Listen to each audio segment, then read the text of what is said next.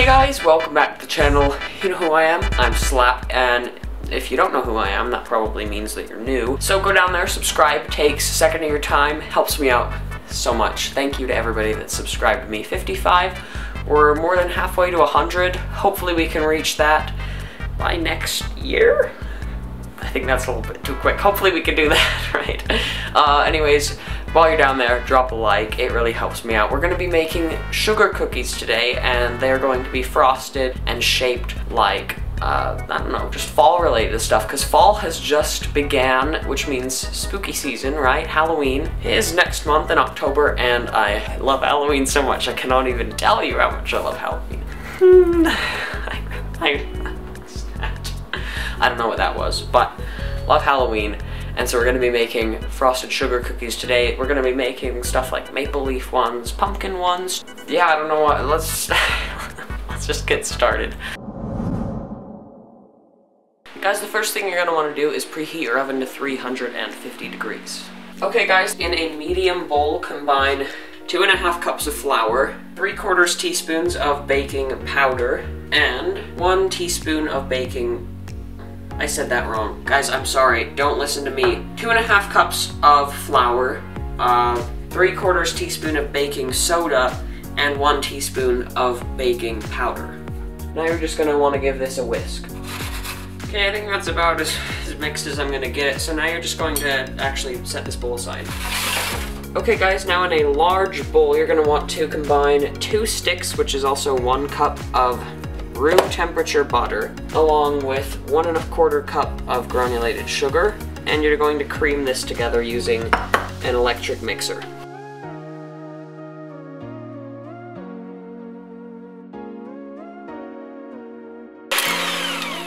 Alright, it should end up looking something about like this. I don't know. Okay guys, now that that is creamed together, you're going to want to add you're actually going to want to add 3 egg yolks, so not the egg whites, that will mess up your recipe completely. Just the egg yolks, so the best way to separate them is to just crack the egg into your hands, and then kind of juggle it in between both of your hands. I don't know the right word, okay. And just kind of let all of the egg whites fall out into a sink or wherever. 3 egg whites and 1 teaspoon of vanilla extract, but you know what? The more vanilla extract, the better, so if you want to add extra, you can do that. Alright, now you're just going to mix this until it's combined. So guys, this recipe actually says to just put the whole entire flour mixture into the recipe. I'm going to use my hands this time so that it doesn't spill everywhere. Flour! So you're gonna have to mix these until just combined, but you cannot overmix this or it'll ruin it. I don't know how, it just does, okay? Don't ask me how. I'm not the professional here. Yikes! Okay guys, I don't know how to mix this. That is so thick. Oh my gosh, this is so thick. I'm tempted to raise the number of C's after the thick to like 10. I can't. Should I use my hands? How else do I combine this? I'd say this is mixed. Alright guys, I've got my cookies on the cookie sheet all cut out like so. But now what you're gonna do, set these on a tray that either has parchment paper on it or one of these rubber silicone sheets, and you're gonna stick them in the oven, which should have been preheated 350 degrees.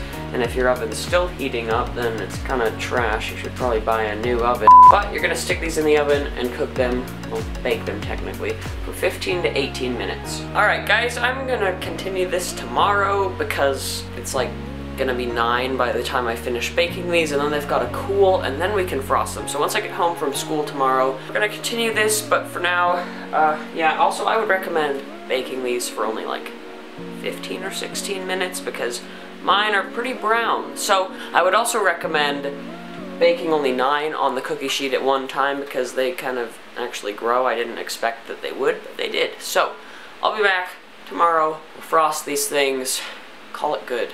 Alright guys, so it's the next day, so that means that I can actually calm down a little bit, voice crack much, calm down, relax, chill, and yeah. The next thing I guess we're gonna do, sorry guys, this is throwing me off, I've never actually done a 2-day video before, so This is brand new to me. The next thing we're going to do is make the frosting. Alright guys, the first step to making our frosting is adding 2 cups of sugar into a medium-sized bowl. I'm gonna alright, there we go, it's good.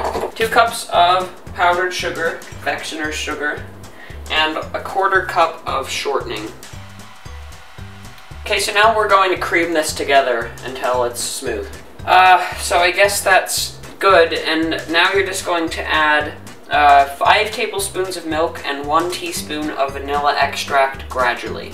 So 5 tablespoons. I'm gonna add 2.5 at the start, which is half of the amount. And, oh yeah, as far as the vanilla goes, I'll just add the whole teaspoon. This is a tablespoon, so I'm just gonna kind of fill this that much. Wow, that's a lot. Okay.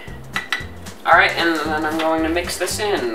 Okay, that's pretty smooth. So now you're gonna add a food coloring of your choice, and since I'm doing pumpkins and fall leaves, I'm gonna make like kind of an orangey red. Alright, there's our frosting. That is how you make it. Let's put it on the cookies. Alright guys, I've put some food coloring, some green food coloring into the pumpkin.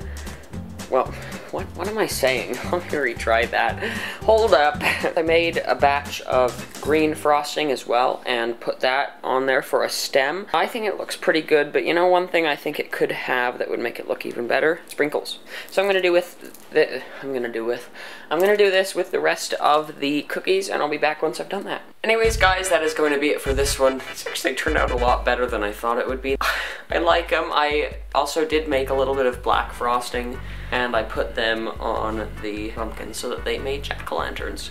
I'm so excited for Halloween, guys. I hope you are too. And if you did enjoy this video and you are excited for Halloween, go down there, drop a like, takes 2 seconds of your time, and it helps me out so much. Thank you to everybody that goes down there and actually likes my videos. And thank you to everybody that subscribed to me. Helps me out a lot. That's it for this one. See you guys next time. Bye-bye.